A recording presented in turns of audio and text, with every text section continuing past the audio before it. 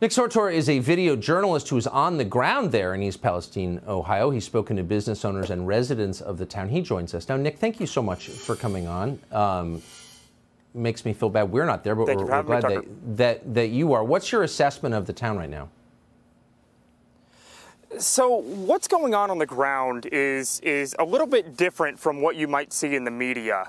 The sentiment from the residents seems to be that they are super annoyed at how the federal government, how the Biden administration in particular, is handling this situation.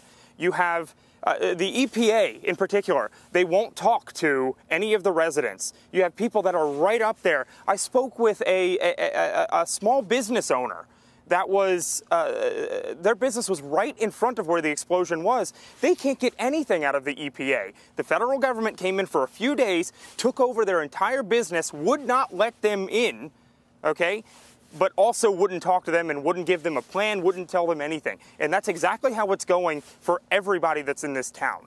So they don't know if they're going to be abandoned by the federal government, and they don't know if their town's going to be wiped off the map.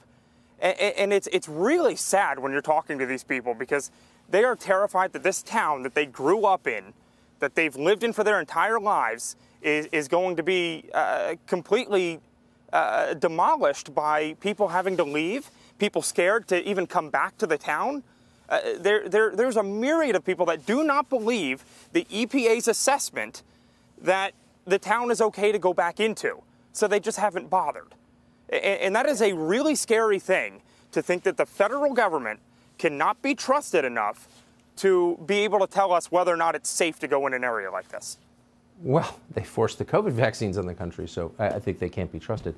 But I'm just interested, as a factual matter, is the EPA tracking where this cloud of chemicals went? I mean, it was a local problem. It became a regional problem. Do we have any information on the effects of those clouds of chemicals?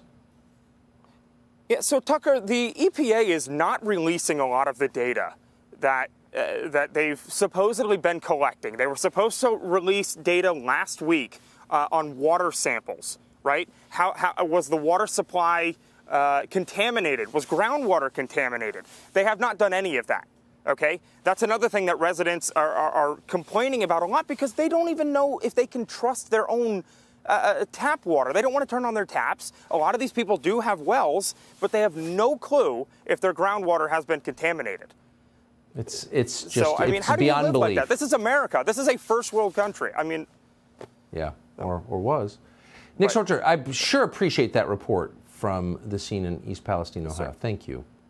Subscribe to the Fox News YouTube channel to catch our nightly opens, stories that are changing the world and changing your life. From Tucker Carlson Tonight.